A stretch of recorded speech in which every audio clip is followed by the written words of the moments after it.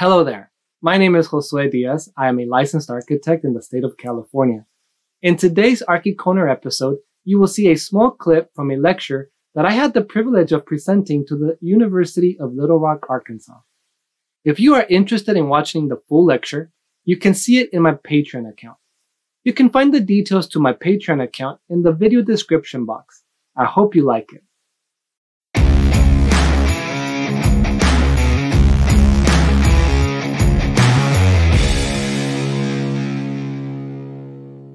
First and foremost, I wanted to ask you guys, why do you guys think that we'd want to use steel framing?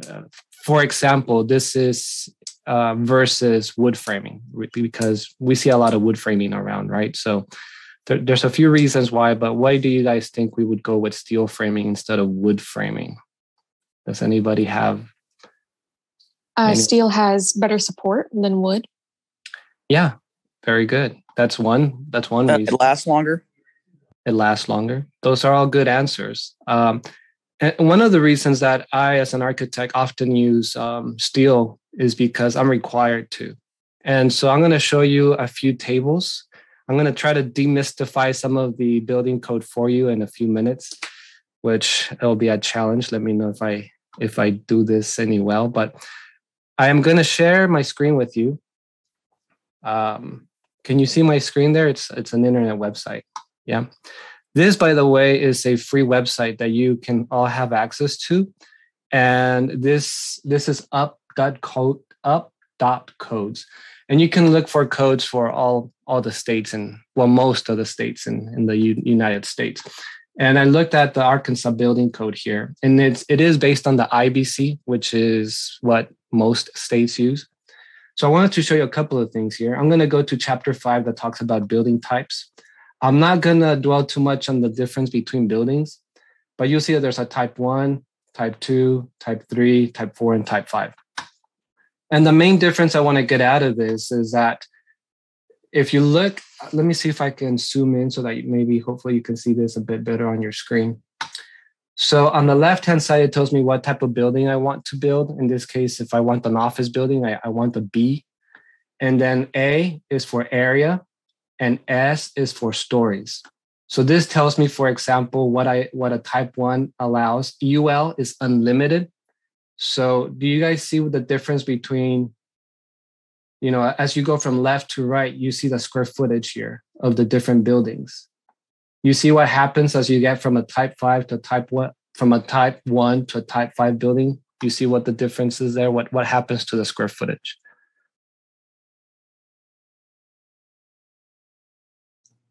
Does it just get lower? Yeah, it gets lower, right? And same thing with the number of stories. You can see how you have a limited number of stories, and then you go to 11, 5, 3, 5, 3, up down to 2.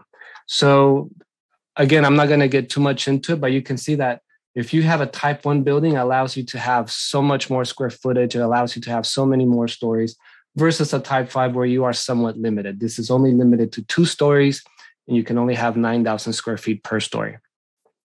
Because of what we do in commercial architecture, a lot of our buildings are pretty big. So in order for me to work in a large building, if a client comes to me and says, hey, I want a really large building with so many stories, then I can't do a type 5. I have to do a type 1 or a type 2 or somewhere in between. Now, what that takes me to now is I'll go to chapter 6. And this explains the types of constructions a little bit.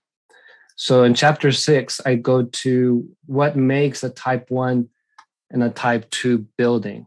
So you'll notice here that it says, type 1 and type 2 construction is construction in which the building elements listed in table 601 are of non-combustible materials, right?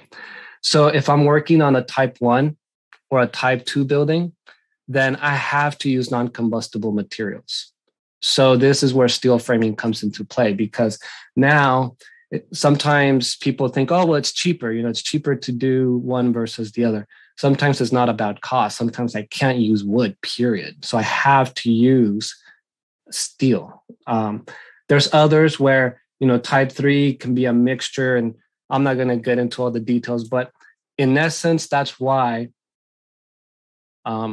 I end up choosing steel. It depends on the building type that I'm working on. So if I'm working on a type 1 or type 2 building, I have to use steel. In type 3 buildings, I don't have to, but oftentimes I do just because of fire ratings and things like that. So to me, it's more of a fire life safety thing. You don't want it to be a combustible material. And when I am allowed to do a wood versus steel, then sometimes cost comes into play and whatnot. But for the most part, I use steel because I have to. Okay. I hope you like that small clip. If you're a student and having me come to your school for a lecture is something that you think you want, talk to your professors about it. And if you are a professor and you would like to invite me to come for a lecture, feel free to reach out to me for details. Before you go, please don't forget to like the video if in fact you liked it. And if you haven't already done so, please don't forget to subscribe. If you think anybody else would like any of the Archi Corner videos, please feel free to send them a link. But for now, this is it. This is Archi Corner signing out.